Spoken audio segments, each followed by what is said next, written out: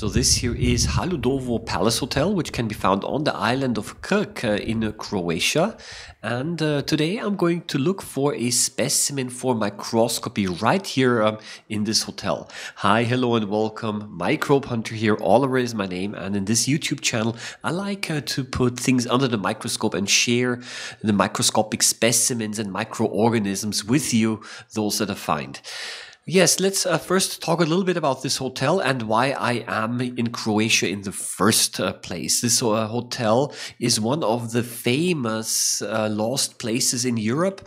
It's actually quite a well-known abandoned hotel, and it's freely accessible to the public. It's a little bit unsafe occasionally, and I visited this place because a few days ago I visited Croatia with a couple of students to do some marine biology, to do a marine biology workshop.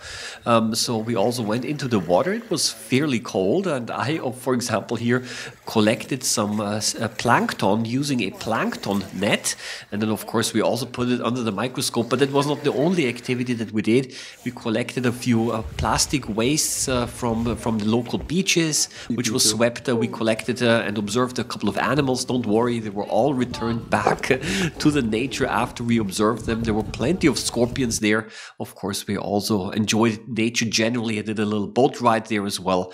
And among other things, we visited this old abandoned hotel. It was constructed back in the 1970s. Yeah, it looked quite beautiful at that time.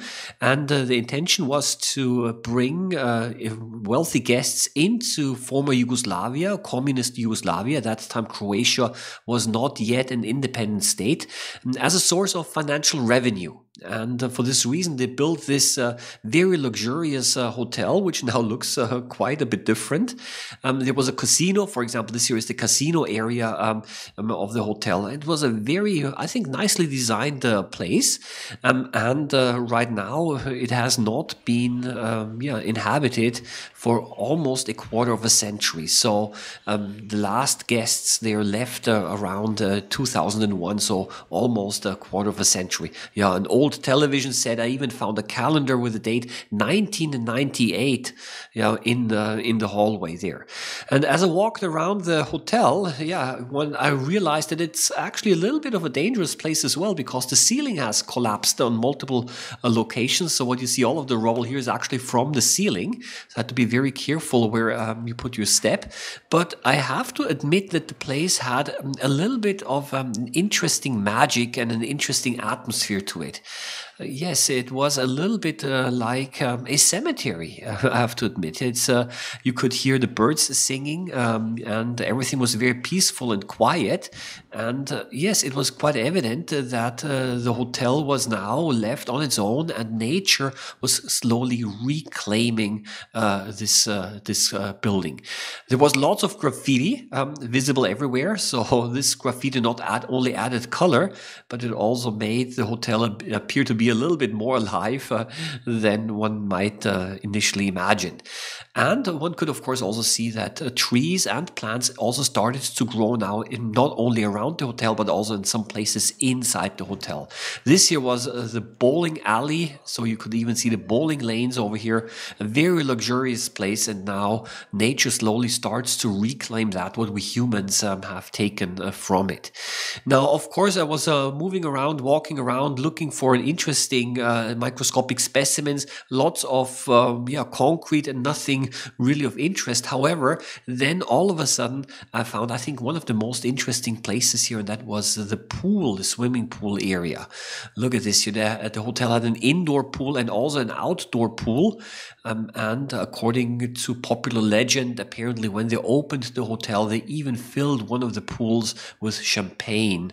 Yeah, what was that wasteful at that time? I would even say decadent, maybe. However, when I was looking around the pool area, I have to tell you, it still has retained some of its original beauty. On the outside, I could see that the pool was so leaky that it did not even retain rainwater. However, I decided to go into the pool, and indeed, at the end of the pool, I did discover not only a patch of grass, but also some moss growing right on the bottom of the swimming pool. And this is where I decided to take my sample for microscopy. Yeah, amongst the rubble and all of the trash here there was a patch of moss. And of course, this is always a very welcome sight, because moss generally is very rich in interesting microanimals and also other microorganisms. The moss was fairly dry, so I simply put it into one of my plastic tubes to take home. Yes, here you can see that the original beauty was still a little bit retained, but now trees are starting to grow everywhere. Now let's start the microscopy part before we return back again to the hotel.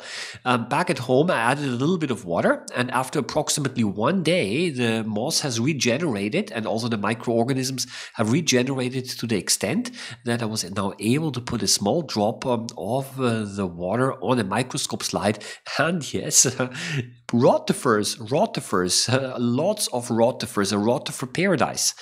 Evidently, they have survived the dryness and now started to come back to life, and now, they're starting to reproduce and feeding. So this is actually quite nice. I also found the nematode worms here. You can see also in the background occasionally some other ciliates moving around. This is the shell, a so-called test of an amoeba. A test is the shell or the container of an amoeba. There were also plenty of other microorganisms floating around, swimming around. So adding a little bit of water regenerates and revives the whole moss sample again. However, there was also some water collected on the roof of the hotel, and unfortunately I was not able to reach it quite easily, so I decided not to take a sample along. But on the side of the swimming pool, I could see some flowers growing. And this is actually one of the most interesting contrasts that I was able to see. On one hand, you can see nature recapturing the hotel, beautiful flowers. And then on the other side, just a few meters away, destruction and decay. And maybe in a couple of hundred years, future generations of archaeologists might actually rediscover this old hotel in the midst of a newly grown jungle.